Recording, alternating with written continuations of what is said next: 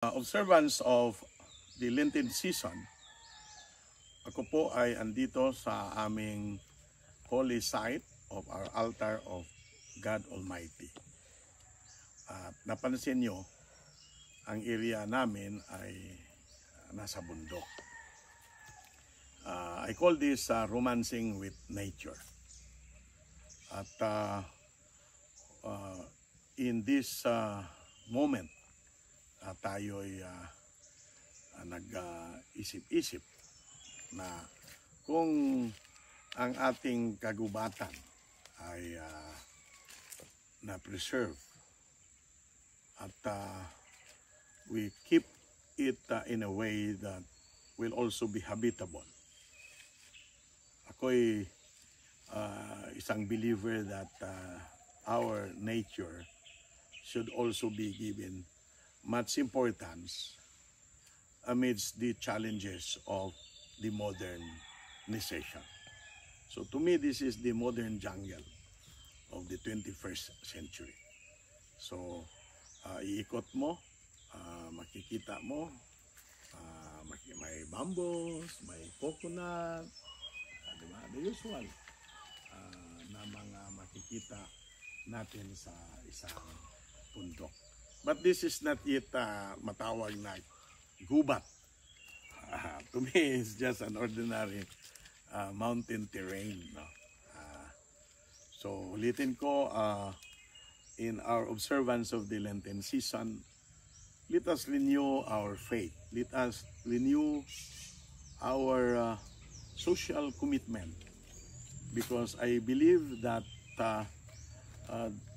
your involvement in society is also being asked by Almighty God.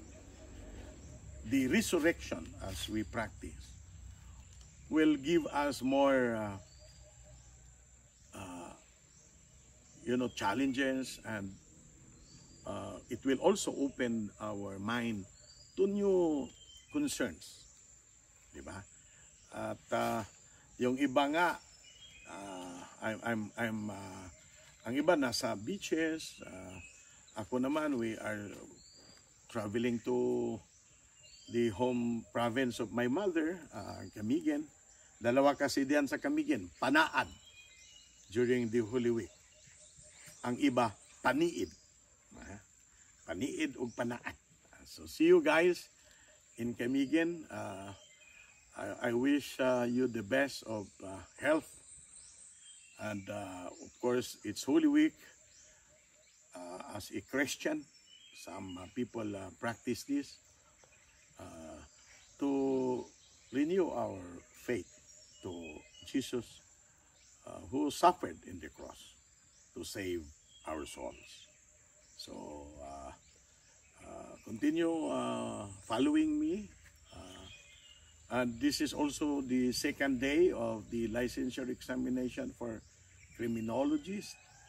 Good luck to all.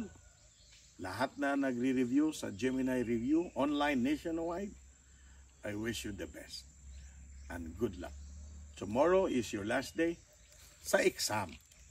And dapat continue lang, laban lang tayo para tayo'y makapasa. At kailangan continue your advocacy also as a criminologist someday. Maraming salamat.